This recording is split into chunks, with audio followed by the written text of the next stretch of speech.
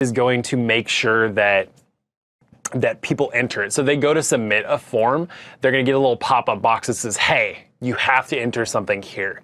We'll go ahead and see what that looks like in just a little bit, okay? And then finally, a placeholder.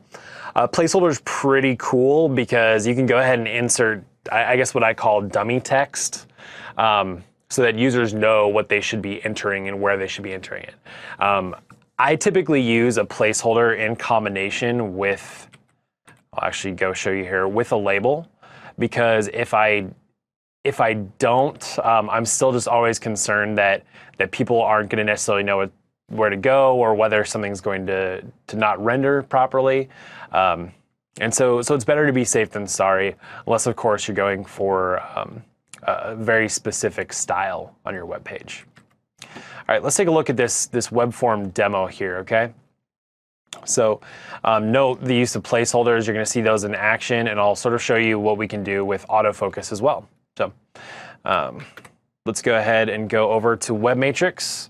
I'm going to pull up our forms demo, and let's go ahead and take a look at it in the browser first. So it's not very pretty. I'll apologize for that, but do notice here that we have our placeholder text.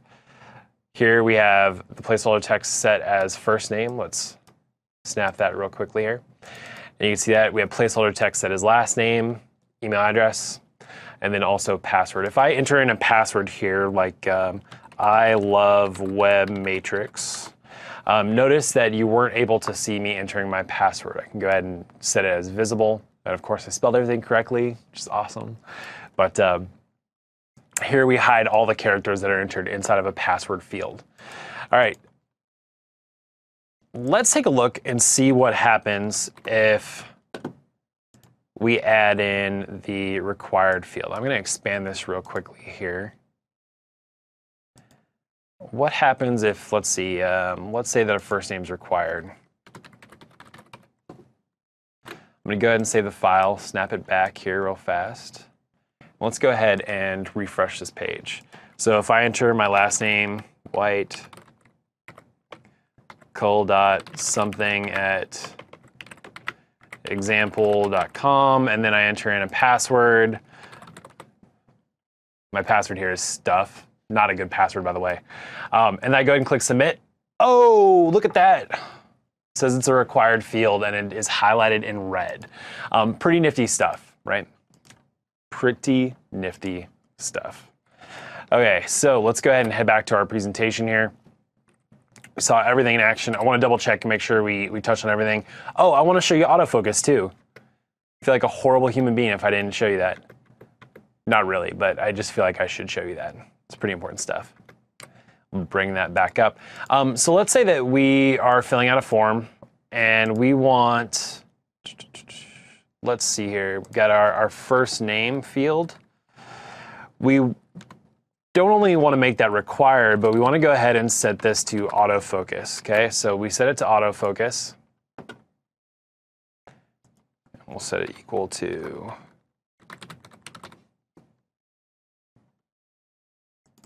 whoops. Set it to true. Sorry there. Another thing that's really important to keep in mind, guys and gals, is that you're going to make a lot of mistakes. I make tons and tons of mistakes, especially when you're starting out. Nobody's perfect. And so that's the first thing that I tell all my students. Like, if you make a mistake, it just means that you get to learn more, which is pretty cool. It's the best way to learn, in fact. Unless, of course, you know, you break an arm or something like that. That'd be pretty bad.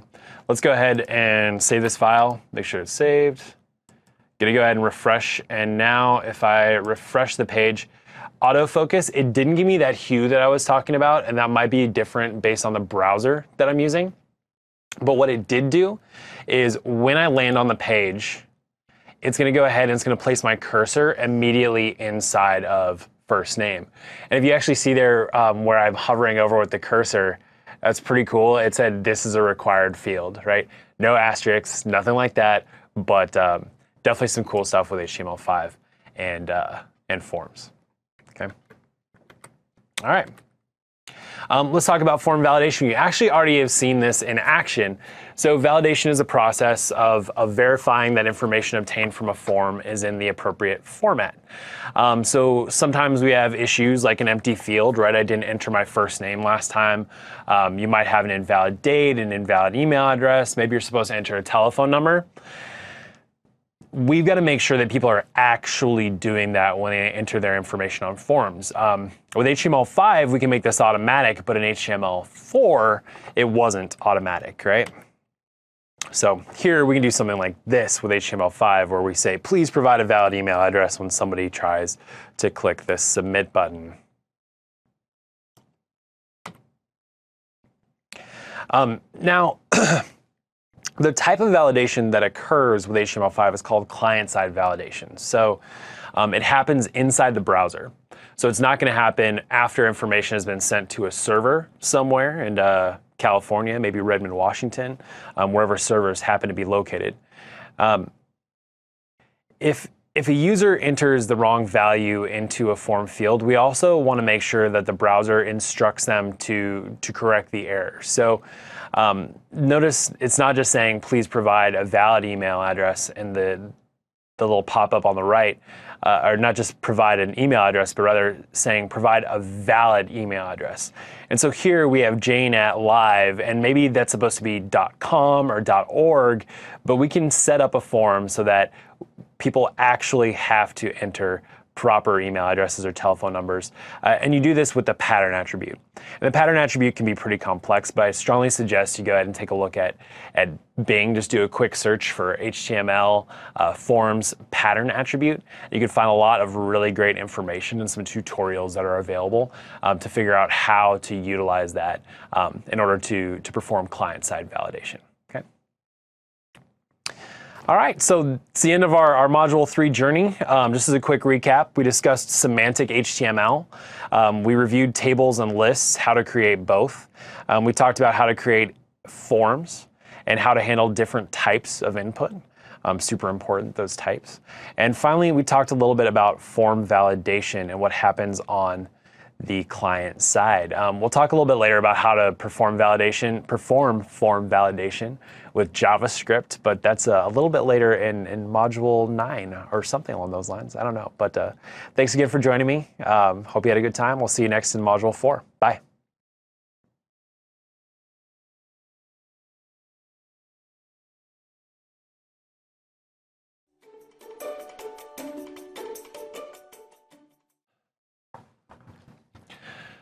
Welcome back to HTML5 Application Development Fundamentals. I'm Cullen, and we're about to head into Module 4 and start our wonderful voyage into cascading style sheets.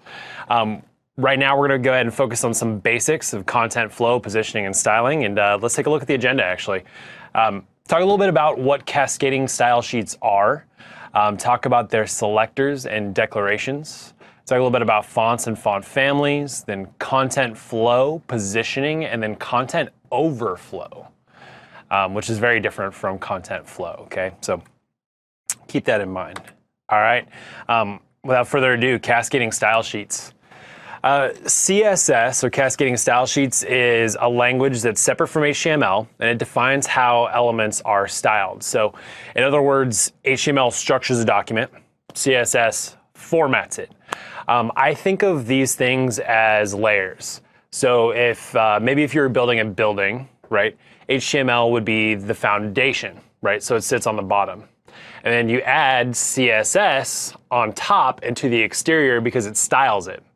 Later, we're going to add functionality with another layer called JavaScript, right? And so you can't have one without the other. So you need HTML before you can really apply CSS, and then JavaScript is going to make things move to, typically you're going to apply that after CSS as well, but to each their own on that one. CSS can be applied to single HTML elements, or it can be applied to groups. CSS files are stored as style sheets, and they feature the .css extension here. So you can see up on the screen in this example, whoops. right here, this one is titled example.css, right? Unlike HTML, CSS uses rules instead of tags. So this whole thing right here is a rule, right? That's going to define the style. CSS3 is the version of CSS that was released in conjunction with HTML5. So they're partners in crime. CSS3 is backwards compatible, which means that it can easily be used with older versions of HTML and CSS.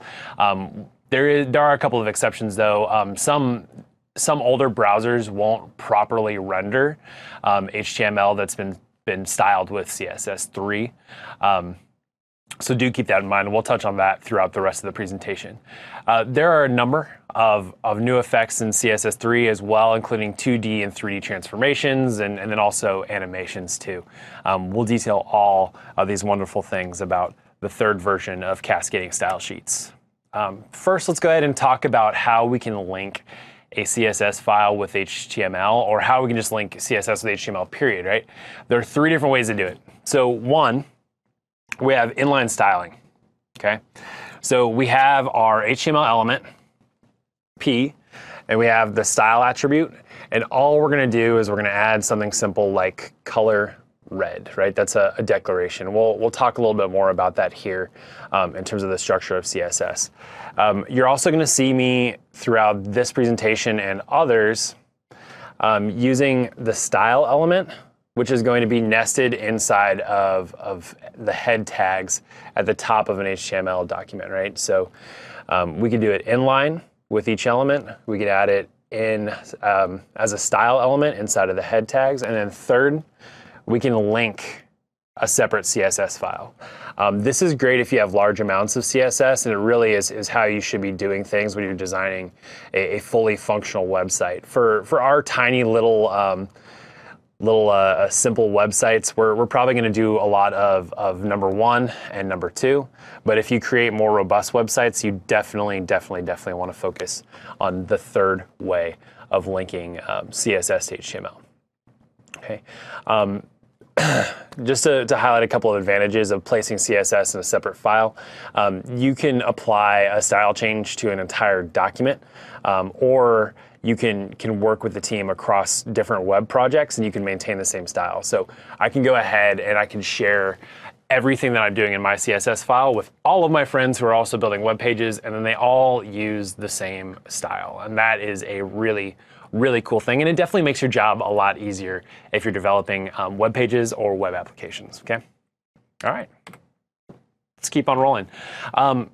So let's talk about that link tag a little bit, okay?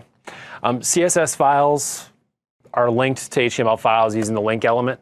The link element has an href attribute, which is going to point to the file source for the style sheet.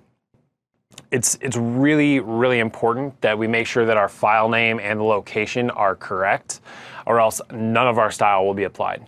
We'll keep getting all those simple little HTML pages that we had that just look real ugly and plain, okay?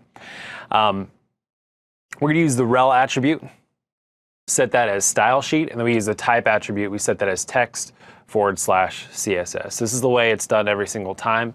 The only thing that really should change when you're linking a CSS file is maybe the name of the file itself and its location. All right, so let's go ahead and get started and dive a little bit deeper into selectors and declarations. So there are two different parts of a CSS rule. You have a selector, which could be like H1, it could be P, it could be any element that you want styled on a page, or you could use IDs or classes. We'll talk a little bit more about that in a second, but a selector, right, is going